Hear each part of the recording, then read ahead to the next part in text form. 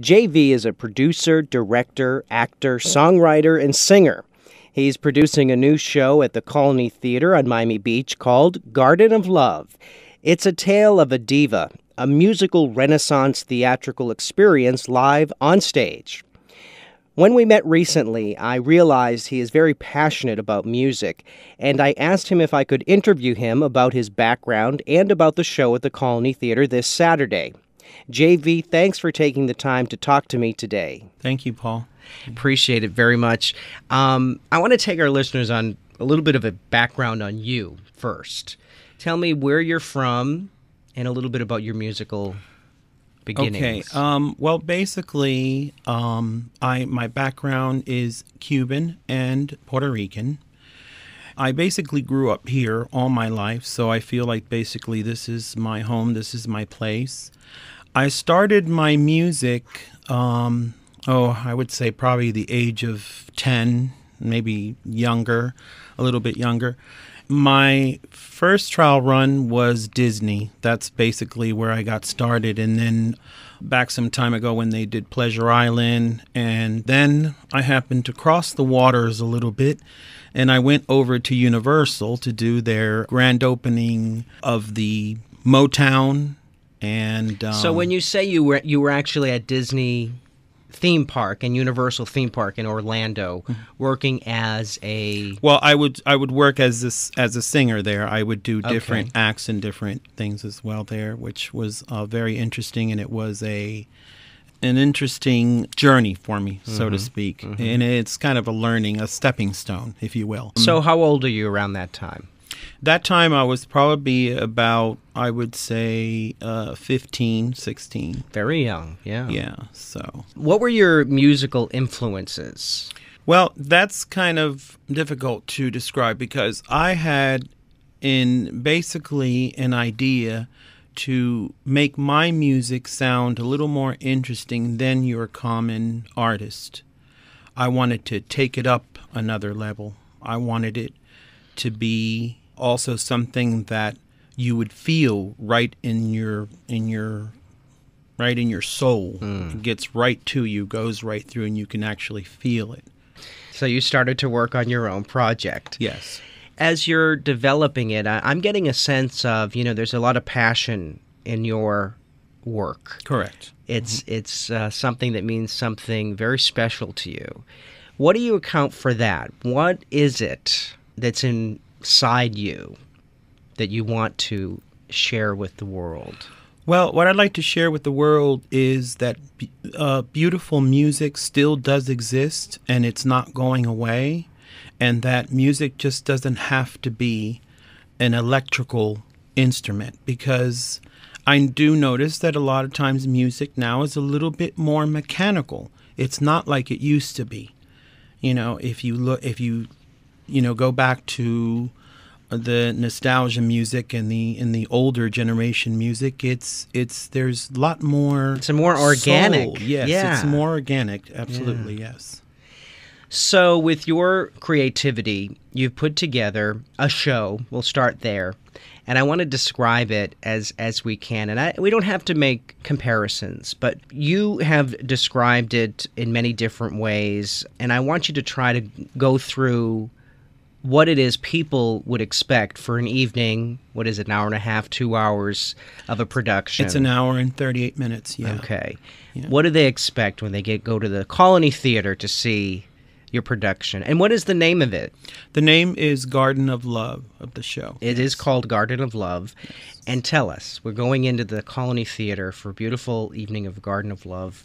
What do we expect? Okay, it's a sort of a musical Renaissance experience, a tale of a diva, a Renaissance woman whose only belief was in romance and love. You mentioned diva, so that's you've got. Well, of course, I understand. That back in that time frame, that sort of phrase was not, didn't exist. But of course, we are. This is 2010. So, yeah. In this story, what does the term diva mean to you? I know that a lot of times in operas, it's explained as the diva not to be messed with, a very stubborn, strong woman, and it's not. But in the Renaissance days, the diva was the complete opposite, somebody who was loving, caring, and considerate. So talk about the Renaissance days, because this, I'm getting a picture now as we go through it. This is taking place in Renaissance time? Correct. Okay. Correct. Set the scene of the Renaissance era. Okay, well, the Renaissance era, basically, where most of the evenings, most of the day was spent in a garden.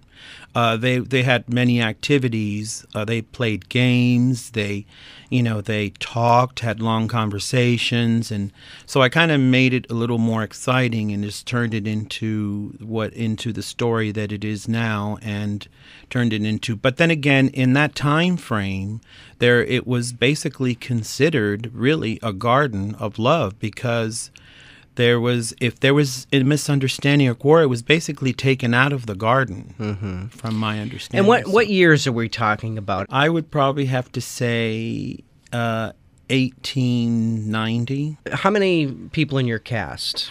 There are 6 of us. And yourself included? Correct. What part do you play?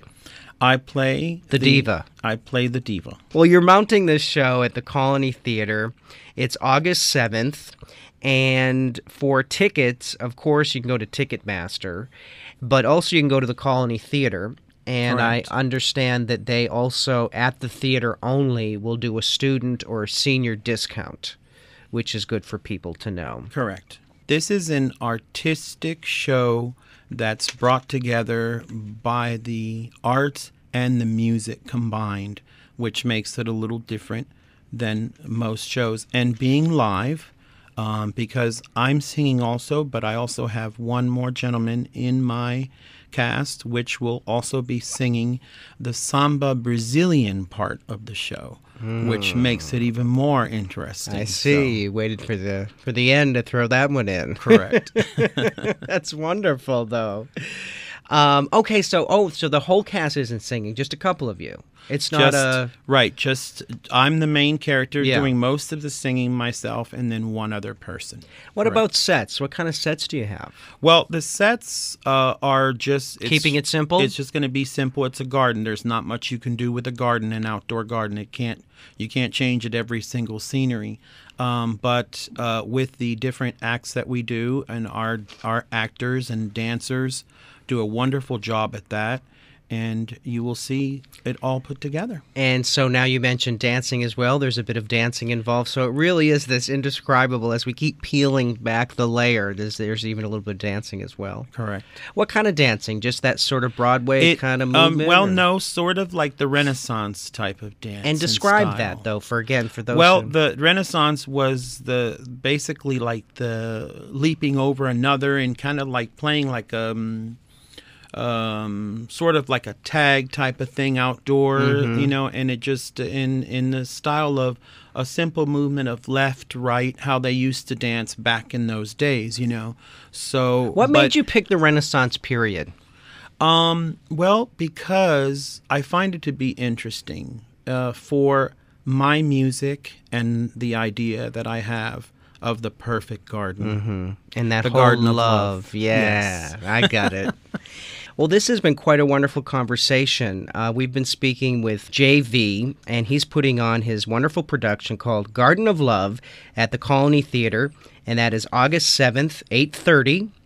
So, of course, you can go to the Colony, you can go online, Ticketmaster, or the website for videos and lots of information on JAY VEE is myspace.com/JAYV1050. That's myspace.com/J1050. And JAY VEE, thanks so much for coming in. It was a pleasure speaking with you. It was a pleasure for me, too. Thank you.